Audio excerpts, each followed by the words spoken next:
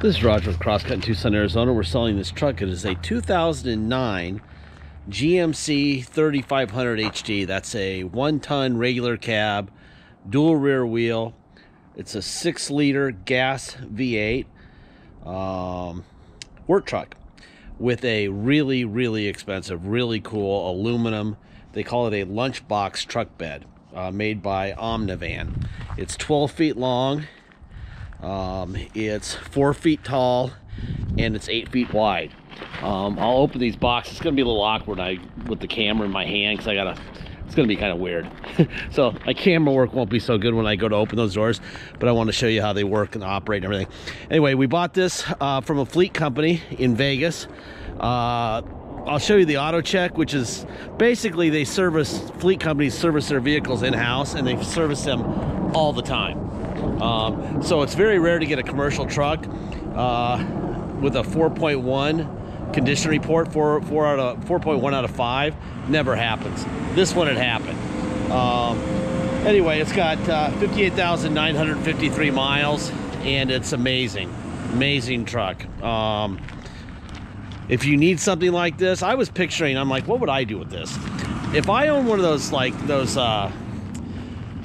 those food trailers that you tow around to fairs or whatever, just to food areas, I could put all my dry stuff in this trailer and then just cook out of the trailer. That's what I do. Now you could have a bunch of tools in here. You could do a lot of stuff with this box. It's pretty cool. It's got 2 tanks, you know, so it's got long distance capability. Let's see. Oh, and the tires look like they're brand new, which is a nice thing to have on a truck. You know, it's ready to go right now. Pulled the dipstick. The oil looks brand. I mean, this thing is just, it is what it. This is its biggest flaw. Somebody bumped in here somewhere and broke the tabs off of the bumper cover, upper bumper cover. I mean, crazy. I'm not sure if they decided it would be a good idea to put tires on it right before they sold it, but they usually sell these things just because they've been sitting around not being used, and they'd rather have the money and go get a new one. It's kind of crazy. I mean, this truck has to be able to serve the purpose that they bought it for originally. Still, all the manuals still in the wrapper.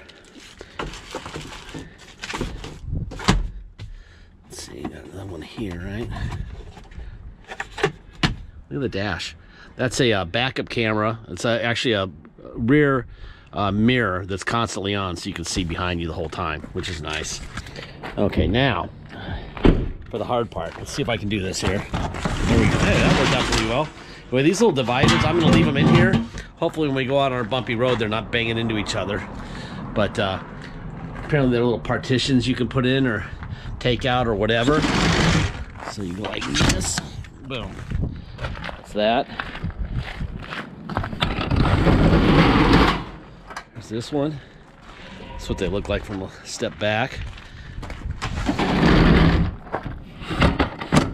There you go. So that's that. And there are your rear tires. Looking great. Omnivan right there. In case you want to call them and ask them exactly what it is. I see a lot of frickin' TIG welding here. This thing's kind of cool. I'm not sure what you put in there, but I'm sure you can be creative and figure something out. Somehow pin something in there that they want to pin in there, right? Well, there's a little lock for it right here. All right, this one. This is kind of cool too. So you can lift these up, and then they have this little thing to hold it up like that, right? Same thing on this side. So you go up, and then like that. Boom. That's that. All right. So that's that. Done. A little ding right here. Got this mirror so you can see around the corner while you're on one side of it, so that people aren't stealing from you, I guess. A little ding right here. You could probably just push that up. Same thing over here.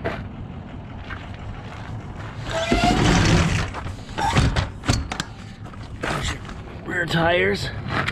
Gas fill here. Gas fill up there.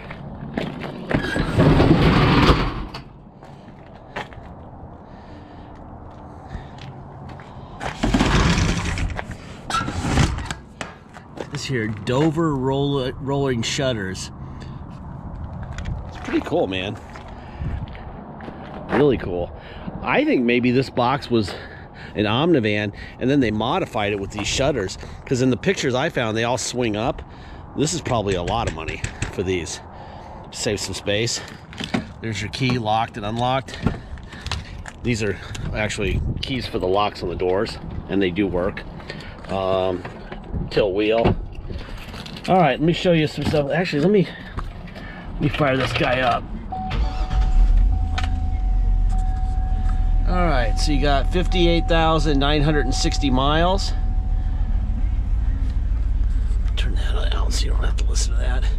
See how it's got the continuous camera on in the back so you can see rear view mirror light. All right, so this is how we bought it. There's the VIN, 58,953. Auto grade of 4.1. That's 4.1 out of 5. No structural damage. It's kind of obvious. Purchase date was 10/28/22. All this stuff. This is all scanned in, and you'll have a link online. Here are the tires, right? All the stuff it has. Although, when they say like XM radio, this thing doesn't have any XM radio and stuff. So this is just kind of boilerplate stuff. So you kind of got to watch the video to know exactly what it's got. All right, here's the auto check. This is the vehicle history. There's your VIN. Again, this will be linked in the ad also. Give it a 95 out of 69 to 84, so obviously a very high score.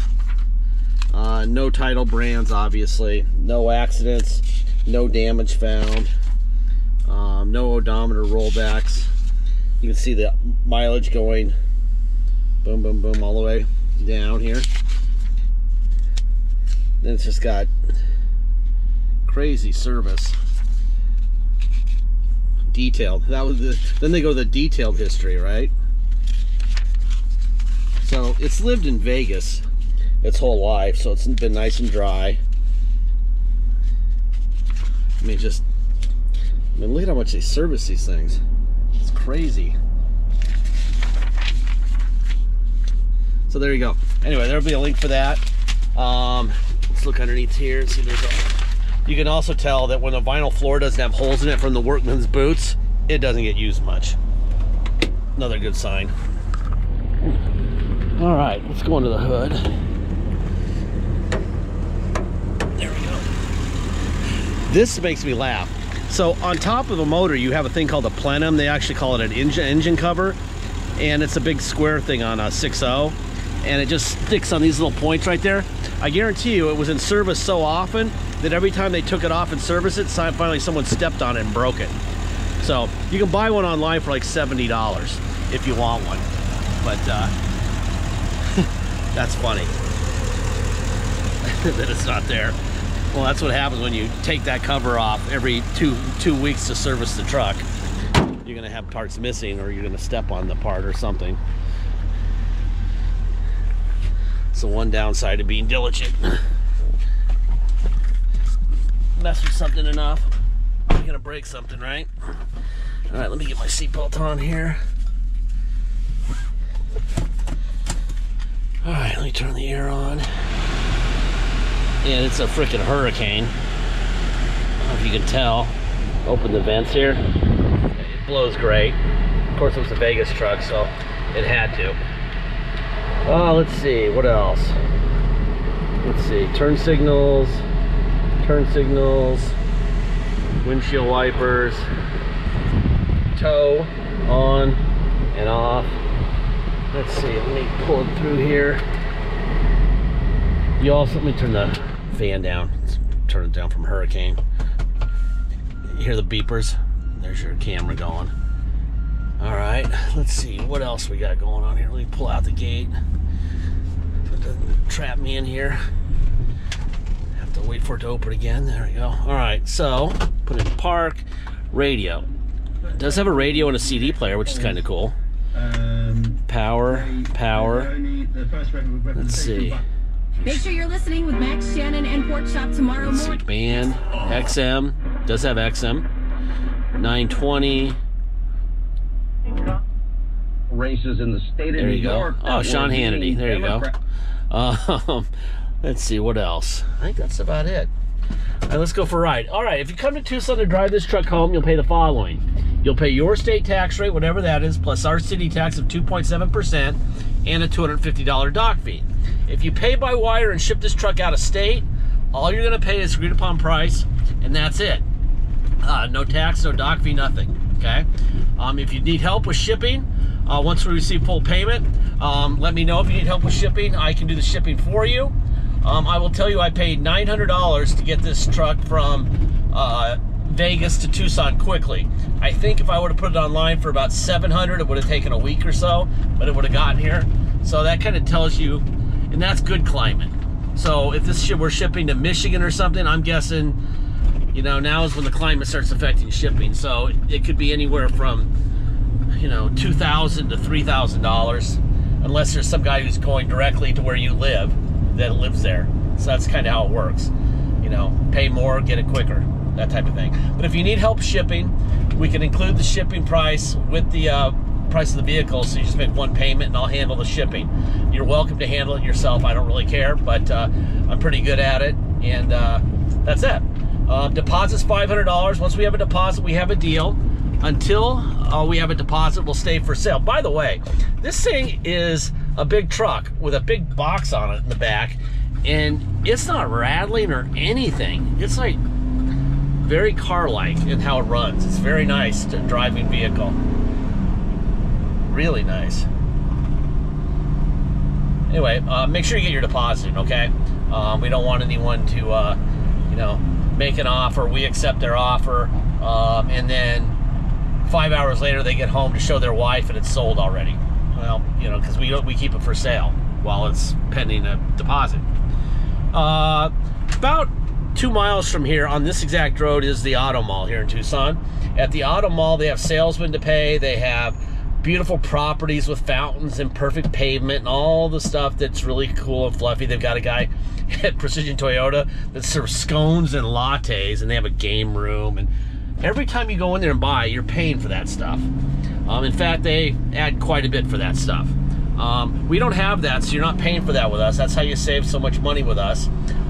They also know that if they sell you this truck for that much money and something breaks, you're going to come in and you're going to yell at them because they sold it to you for a lot of money and they should fix it. Well, they build $500 to $700, sometimes up to $1,000 for future repairs, so that when you do come in, they don't care. They just say, hey, fix it. And if they can't fix it for that amount, they just give you all your money back and sell it to somebody else for the same amount they sold it to you. Nice, right? Yeah, because they're not gonna, you know, spend $3,000 repairing something. Well, we save you a bunch of money up front by not having salesmen, not having lattes and scones and a game room. And look at this road we're on. You want to check for vibrations? This road will do it. Okay. You save a lot of money by not having to deal with them and dealing with us. So please realize the only caveat to buying from us is that you're the owner on day one. Okay? We are not writing you a check for anything at any time ever. It doesn't matter if it's an hour after you own it or 3 years after you own it. It's your truck. We give you all this information, tell you things that are good and bad. If this had a problem, you would know. It doesn't have any problems, but it doesn't mean it won't have a problem tomorrow. We are not Nostradamus. We don't BS people. We don't have a single vehicle on our property right now that we would tell you is perfect or won't break. So if you need that, you know, that warm fuzzy feeling, go spend the extra 4 or 5 or 6, and this truck could be 10 grand over at the Auto Mall, and you'll have a little bit of warranty. That's what you should do. But we don't roll like that. We save you all the money up front. This is a really nice truck, very tight, shocking good ride for what we're dealing with here. Also, when I'm watching the videos, I can see, like, when I look through my camera, it looks like it's flickering. This is not flickering with your eye. It has something to do with how close the camera is or something. Let me see if I can demonstrate that deal to you somehow. Put the wheel down a little bit. Kind of interesting. Kind of when you get closer, kind of. I don't know. It's interesting. I don't know why.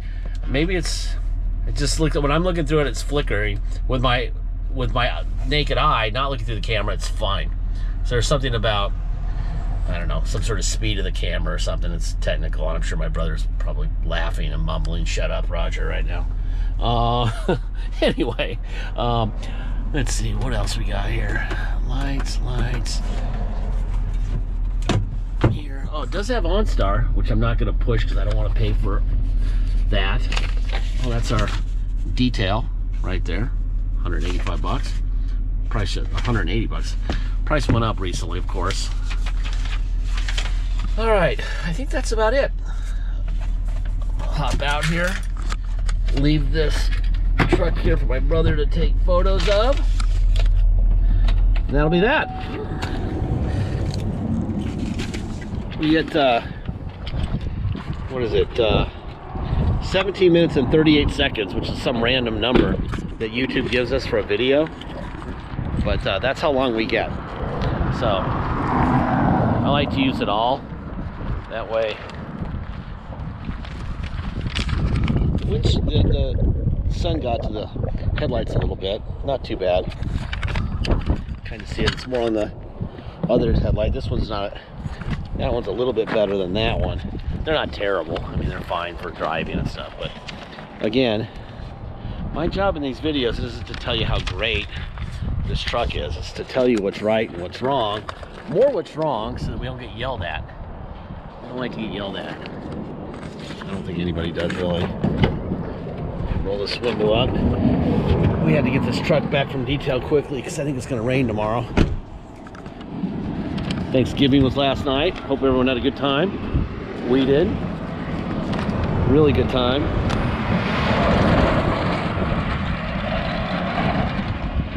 Anyway, I think that this is just about it, man. Really nice truck. Thank you for your time.